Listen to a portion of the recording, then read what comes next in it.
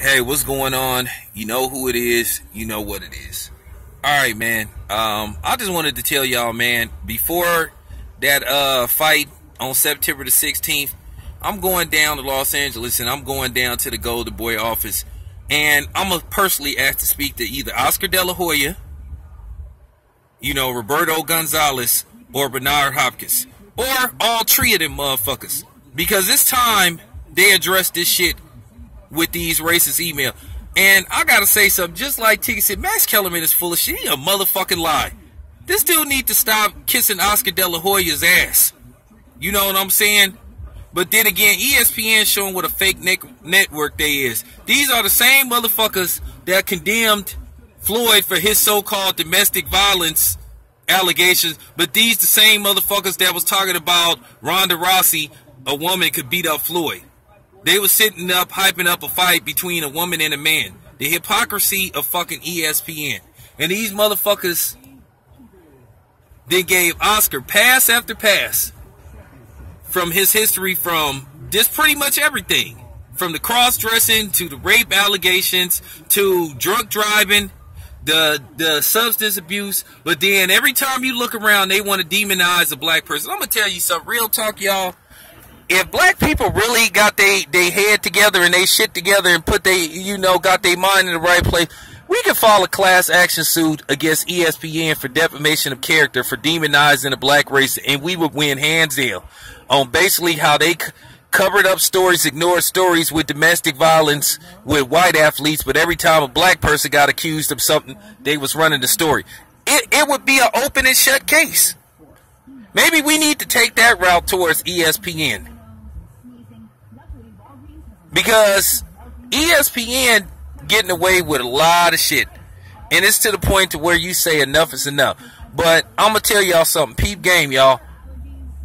Before that fight on September the 16th, I'm going down to Los Angeles. Real talk.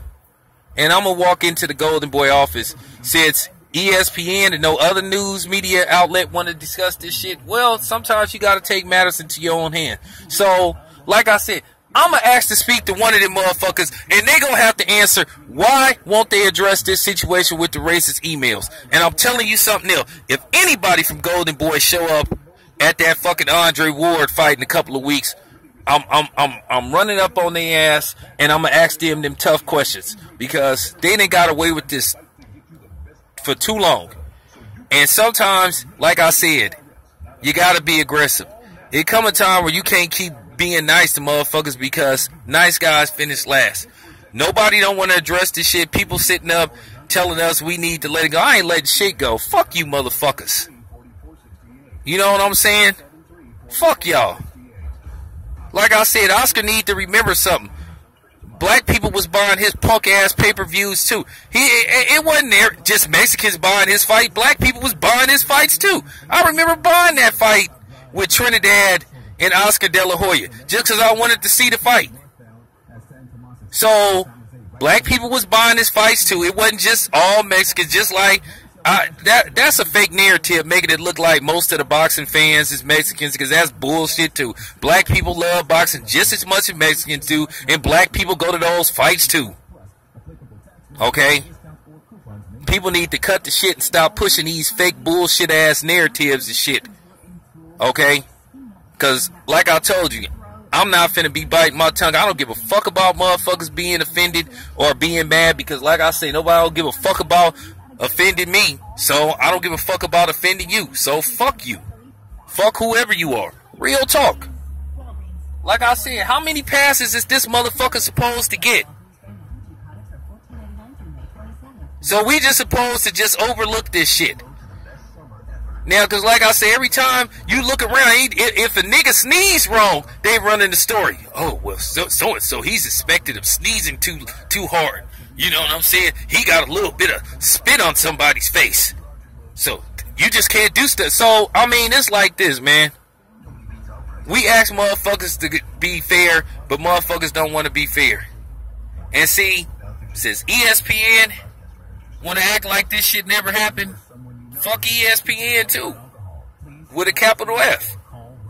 like I said, man, it's time to take action. Just like Ticket Nim stormed up in the NFL office, actually like, hey, why Colin Kaepernick ain't got a new job?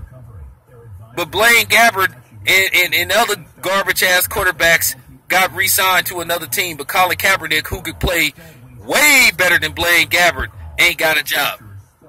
But it's funny. It's mighty strange. Soon as Ticket and LBZ left that NFL office, all of a sudden Colin Kaepernick got a call from the Seahawks. I wonder. So, like I said, I'm not ignoring this shit with these emails. It's far from over. Yeah, you motherfucker was just thinking that we gonna give up, right? And you can go run into a bunch of these white supremacist channels complaining about us all you want. Because at the end of the day, you can't stop us and you ain't gonna stop us. So, you know what I'm saying? It is what it is, man. Like I said, Max Kellerman a goddamn lie.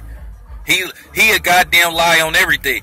Oscar fought everybody. Get the fuck out of here. And Oscar don't get the credit he deserved. Oh, he getting the credit he deserved for being overrated. Lost every big fight he was in.